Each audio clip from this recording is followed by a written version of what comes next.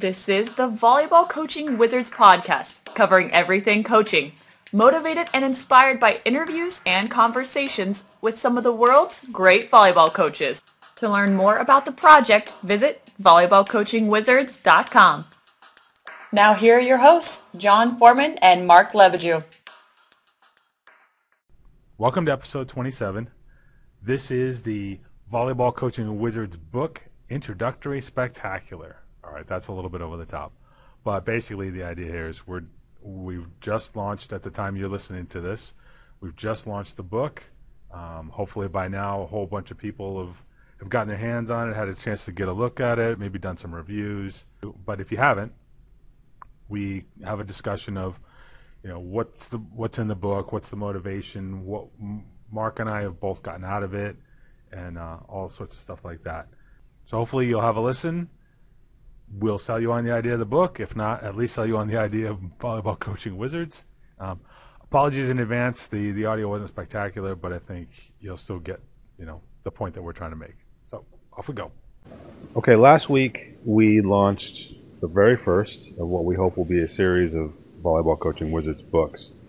And in it, we selected 8 interviews that we thought were pretty representative of what the Volleyball Coaching Wizards project is in its conception and its ideas and what we're trying to achieve with it in terms of sharing concepts and thought processes and philosophies and all that. So we've got coaches who've been involved with beach, one who's a primarily a beach coach, we've got college coaches, we've got professional coaches, we've got international level coaches, high school coaches, those who've been involved with juniors.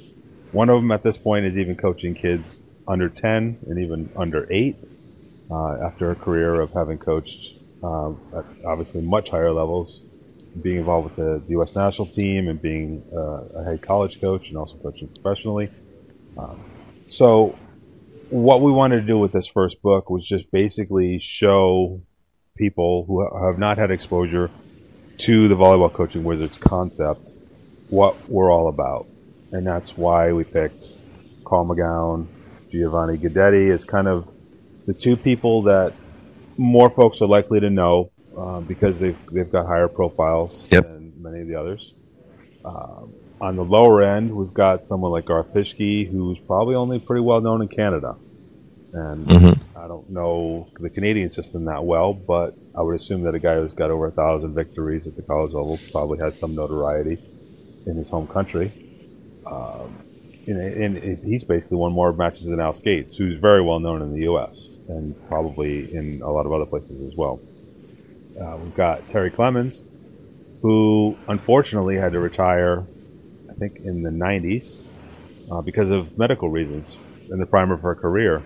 So at this point, she's not somebody who a lot of people have heard about, but in her day was one of the best college volleyball coaches in the country, won 7 national championships, including 6 in a row in NCAA Division III.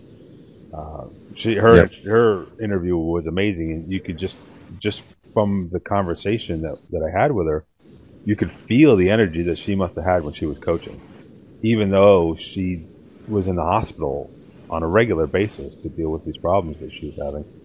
And I think she even said she missed the national championship match because of them.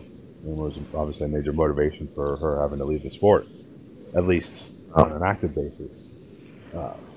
You interviewed Craig Marshall, who's an Aussie beach coach, has been involved in the Pro Tour for almost 20 years.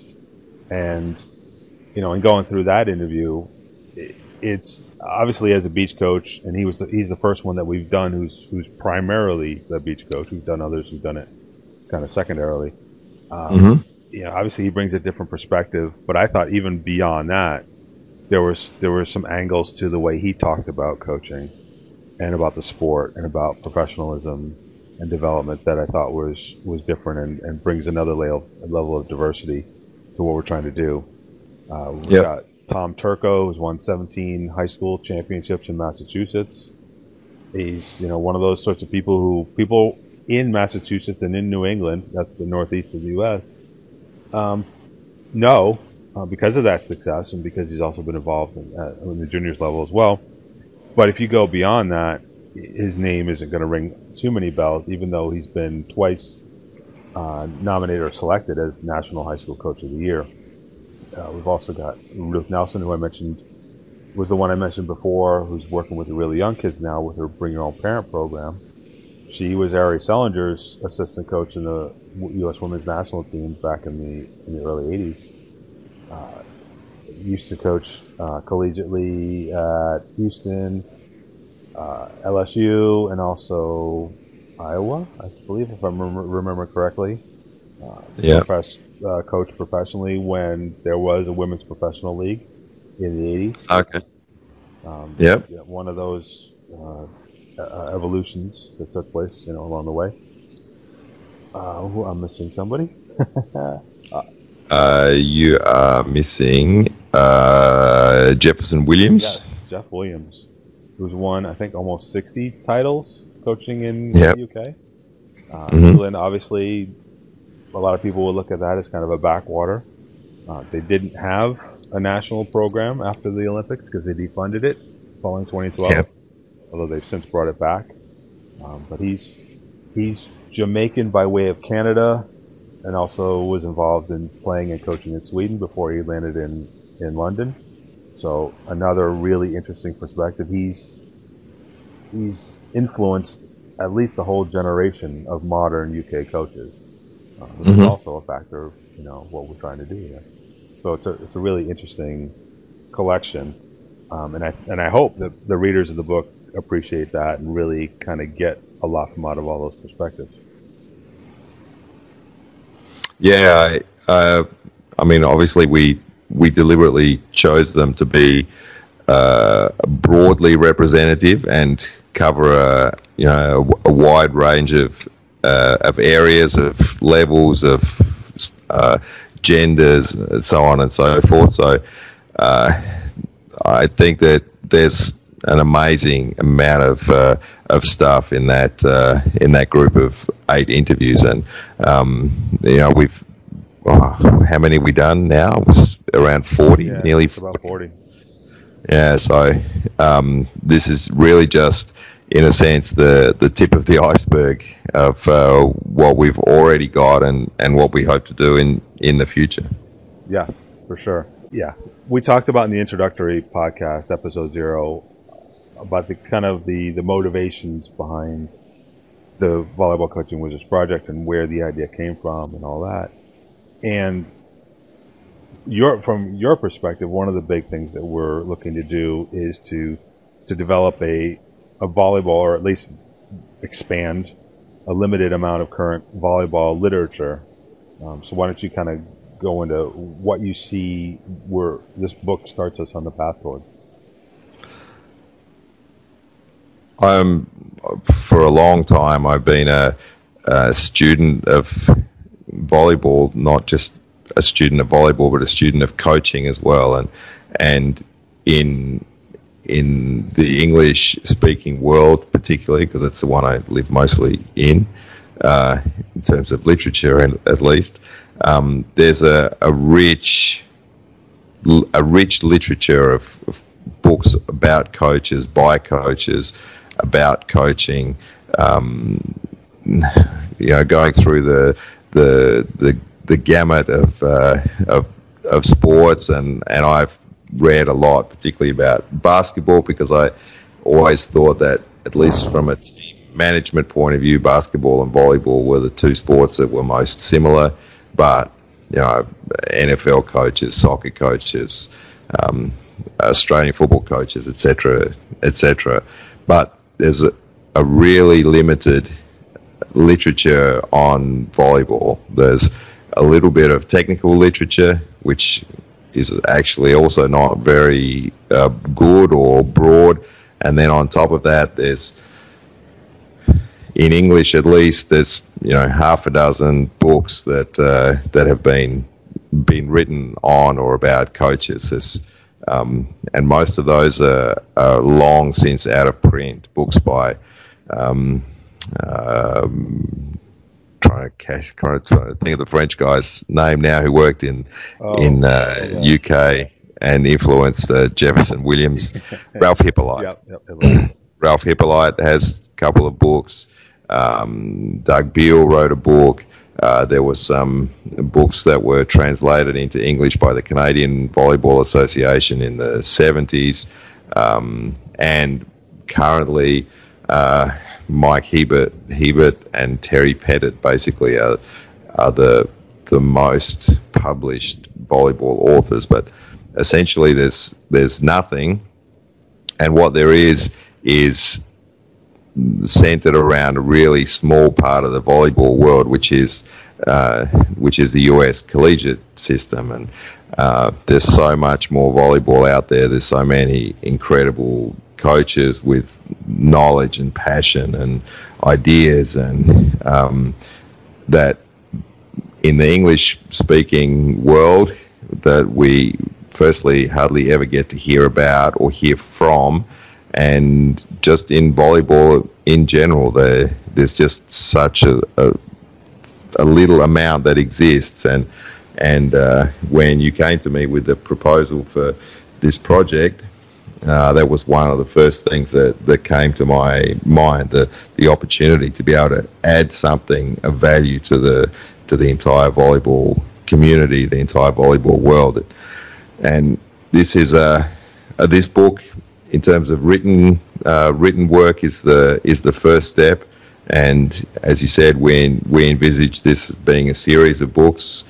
This one is just direct transcripts of interviews, so that readers can feel, in a sense, the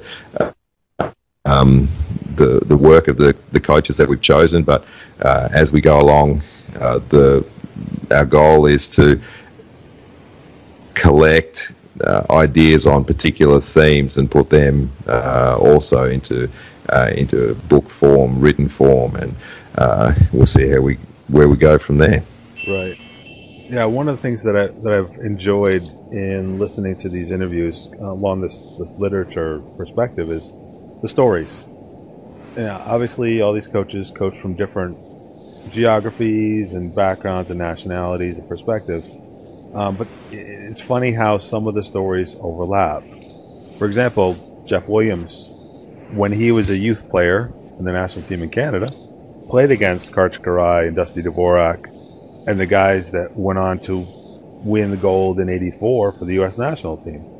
Mm-hmm. And if you don't know that going in, I mean, if you just kind of met Jeff at at a match or a coaching conference or whatever in England, you'd have no idea that interaction has taken place, and that he played college volleyball in the States, and that he was influenced a lot by the U.S. system, but also by Hippolyte and the ideas that Hippolyte was bringing along, and also the ideas of Anders Christensen in Sweden, who we've also interviewed. Yeah. And talking with Giovanni Guidetti, you see a similar sort of thing. He's obviously been influenced by the U.S. programs, but he's also been influenced by the Russian programs and by the Brazilian programs, and just being out and around and watching and interacting, and so it's fun to see how these ideas are kind of being washed around coaches, not just in one country, but all over the world. And and we haven't had a chance to interview Julio Velasco so far, and hopefully we will at some point. But there's another strong influence, especially for somebody like Guidetti coming up through the Italian system. But I imagine for a lot of people in Europe. And so I like the historical stuff, and I know you do too. And so getting to see how all these things link back. And then, of course, all the U.S. coaches, certainly of a certain generation, talk about Jim Coleman and the influence that he had on them, either directly because they worked with him.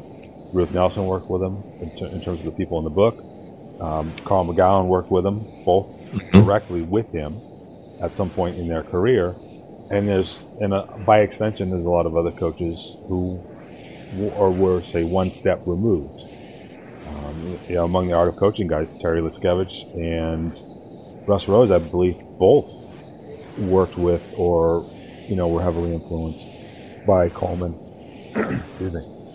So I find that stuff really interesting, and at least for some of us, there's kind of a moan and groan about the lack of any sort of sense of history among volleyball participants, certainly, and even among coaches, and just where the sport has come from. And Yep. yeah, you listen to somebody like Ruth, who talked a lot of history in her interview about the sort of things that were being done in the 60s and 70s that people kind of look at as only having become modern developments. So it's nice to see that sort of stuff going on, and just to realize that, hey, this sport didn't start with rally score, or in the U.S. it didn't start with the '84 Olympics when the men's national team won the gold medal. There's a lot more history going on here that a lot of us were never taught and never heard of coming up. That's part of the literature thing, that with so little written record of coaches, of events, of tournaments, there's not this history that other sports have, and it's always been amusing to me when I've had players from different countries in my teams, and I've been able to teach them something of their own volleyball history, the history of volleyball in their country. It's always amusing to me in some sad way.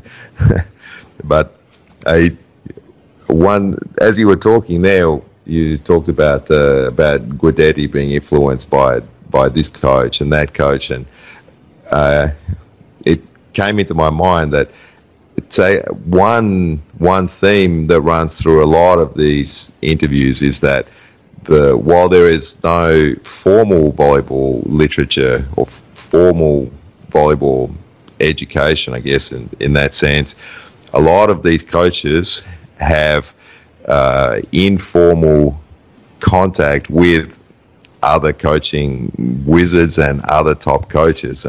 Guidetti talks in his interview about just cold calling Doug Beal and going to visit him in his office for a week.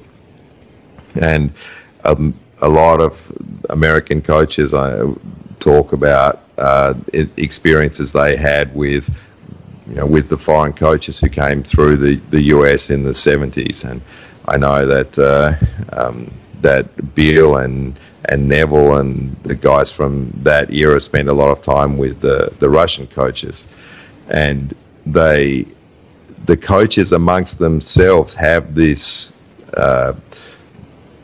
informal literature, but of course it never gets out in any further than the sense of watching the teams play and maybe being able to see bits of different volleyball schools in some particular team. But that's something that dawned on me actually just as you were talking about it earlier.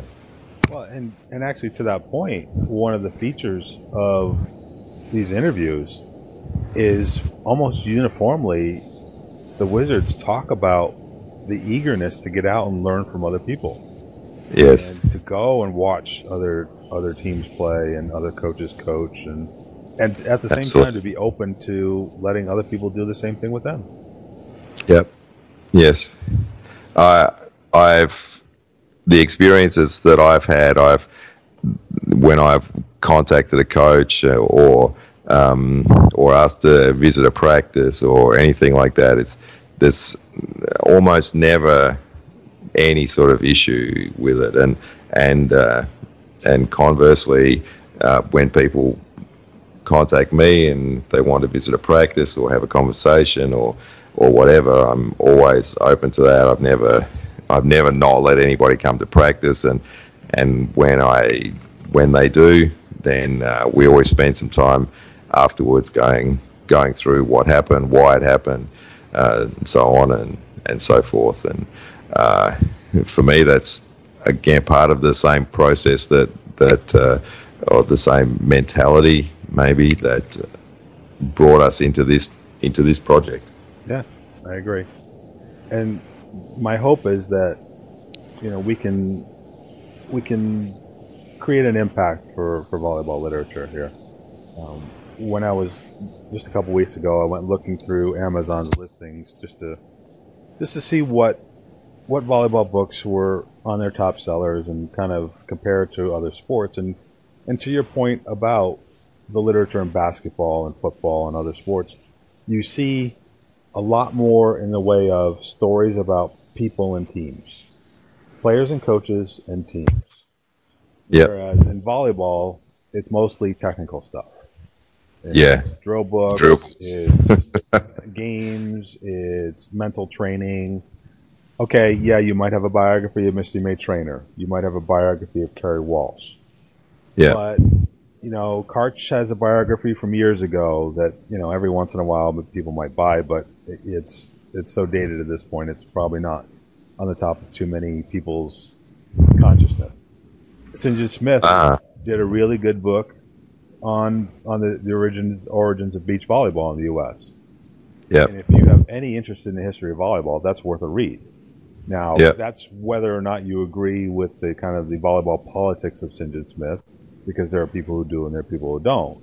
But it's one of those things where you can read back and you can see the names that influenced the development of the sport and how things came along. But those books, it was 20 years ago. And so they're on shelves in people's, hopefully, libraries. People have libraries anymore. But I do. Yeah, well, I've seen firsthand your library. But it's, they're not books that are going to be showing up on Amazon's top-selling list. No. And certainly they're not books from volleyball that are going to show up in the more global sports consciousness. And as much as we're obviously looking to do something for volleyball here, we're not thinking of that exclusively because, frankly, a lot of the stuff that comes out in these interviews is not volleyball specific, which I think is really cool. Well, we're not really talking very much about volleyball at all in the interviews. We're talking about coaching and the principles of coaching don't really change from sport to sport, or at least team sport to team sport. Mm-hmm.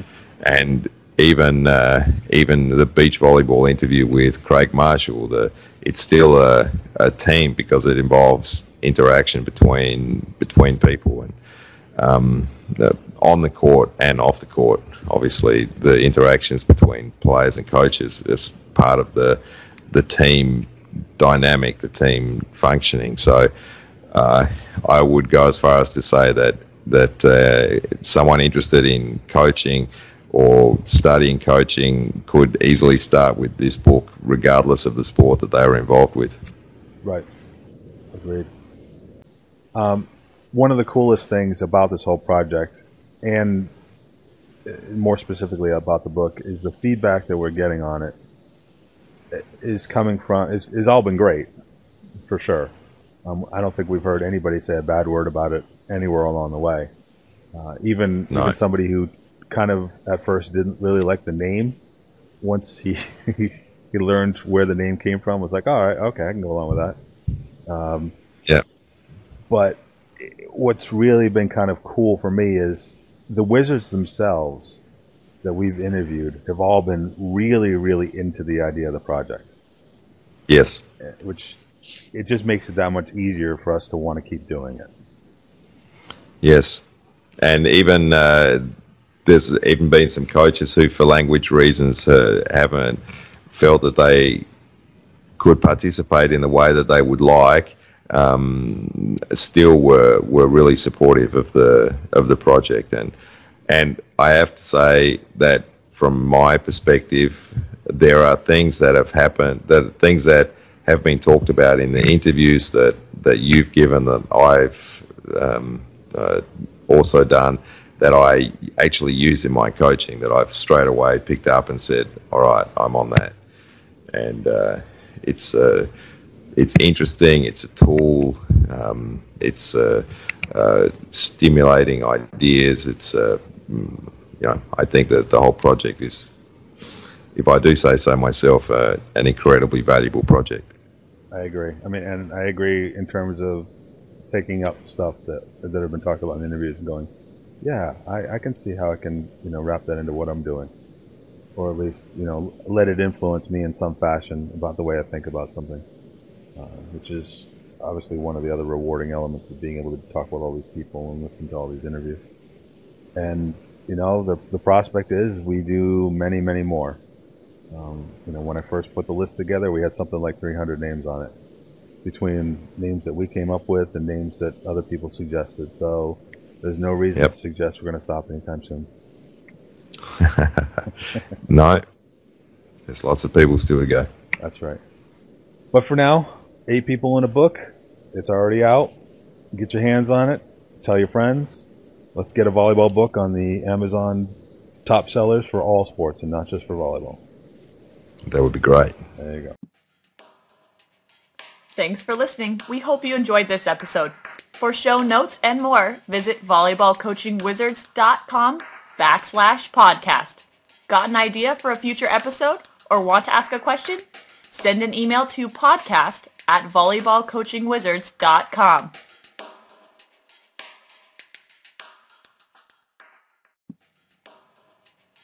Thanks for listening. We hope you enjoyed this episode.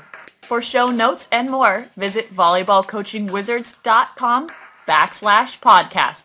Got an idea for a future episode or want to ask a question? Send an email to podcast@volleyballcoachingwizards.com.